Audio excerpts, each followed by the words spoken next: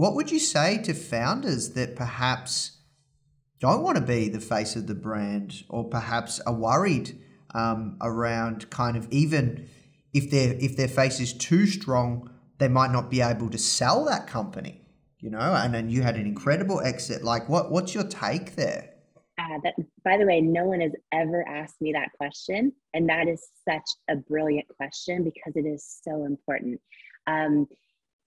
I knew exactly what you're saying, Nathan, that like if we were too heavily key person dependent, right, we would never be able to be acquired or really truly have something that was sellable or even scalable in a lot of ways. And so two things. The first part of that question, I think it's perfectly fine if you're a founder and you want nothing to do with being the face of the brand. I think it's perfectly fine to find someone who can be, if you need that as part of your company. And how you do that. So I did that in my own company, and I did it very differently actually than most people do. So I'll share that piece in a moment. If you're like a founder that's like, how do I find, someone who's the perfect face for the brand? But I do think you can do it that way. Find someone else and have it be fully authentic and have it be really powerful. You can find more than one person also. I knew early on, and this is a big blind spot for so many founders, which I'm fired up that you asked that question and realizing no one's ever asked that question. This is such a big blind spot for founders because they don't realize their business is them, which is not a business. That's, you know what I mean? But yet they're burnt out. A lot of times when your business is all you're burnt out, all of the things, right? And so, and when you're having great success, especially, success masks a whole lot of problems and a whole lot of inefficiencies, right? And key person dependency is one of those. And so early on, there were a couple things that we did. And one of them was realize really quickly, like, because after the moment we just talked about, when we had the big sellout of everything and all the stuff, that one airing turned into 5 that year, 101 the next year, and eventually 250 live shows a year. There's only 365 days a year. That's a whole lot of time.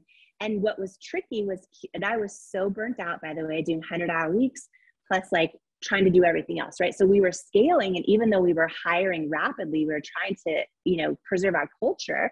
As we were hiring, I was still trying to myself sign off on every element of copy, write every story, every product name, create, all the stuff, like a billion moving parts, not to mention all the other departments we were building out.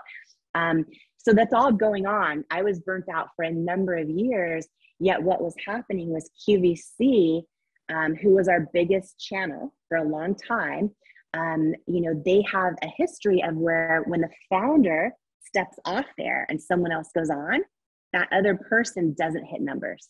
And all of a sudden the brand starts going down. So they did not want me to have anyone else go on. So there was this big pressure for a long time where we were dependent on them, right? So we had a business for a few years that was key person dependent on me going on air all the time, but then it was key channel dependent on QVC. So it was a double negative in terms of a healthy business. And so the good thing is, we identified that really early, and after, and it wasn't for lack of trying, everyone else just said no forever, but eventually all of our success on QVC, other channels started wanting us, all of the department stores, all the beauty retailers. I did an infomercial that aired in the United States, and it was on while I was sleeping. So I was like, okay, we're selling product while I'm sleeping. This is great. So we had all these moving parts, but we still had the problem that it was key person dependent on me. So what I did, which was, I think, very different than what most people would do, because I've seen a lot of other founders in like especially on QVC, they'll hire someone to take over their role, but they'll hire someone that is like a master at sales, or they poach in from another company because they're a superstar there, or whatever it might be, with that idea that you cannot fake authenticity and that customers are smart. I did it totally different. I took 3 people inside my organization who their lives were authentically changed by the product, like full evangelists, but they'll tell their neighbor at the coffee shop, but their lives were authentically changed by the product. I took 3 people internally and I taught those people who had the authenticity piece, I taught them the TV and the sales piece. And it took a number of years. They started traveling to all my shows. We were on in Canada as well on the shopping channel there, and they would go to my US shows. And for 3 years, they shadowed me at every show as I taught them all of it, started putting them on air in Canada where the sales goals were lower. Like you wouldn't get kicked off right away. If you missed in the US, you get kicked off right away. And then eventually those 3 women took over the entire QVC business for me. And I had my head of marketing doing press for the brand instead of me for a while. And basically I did everything I could. This is the big takeaway for every founder. This intuitively feels scary, but when you can figure out how to replace yourself in every part of what you do the best you can, that's the healthiest your business will be. That's the most sellable your business will be. And you have to take your ego out of it.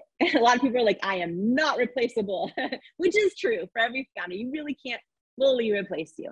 But the more you can show that there is no key person dependency, because here's the thing, Nathan, we met with L'Oreal for 3 years and they said no. We met with other people and they thought our business was too key person dependent.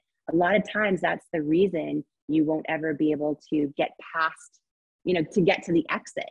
And so we were able to solve that and able to show that the best we could, I had become as irrelevant as possible to the business and that we had something that was scalable. Hey Founder Fam, we hope that you loved that clip. If you did, you can click through right here to watch the full interview.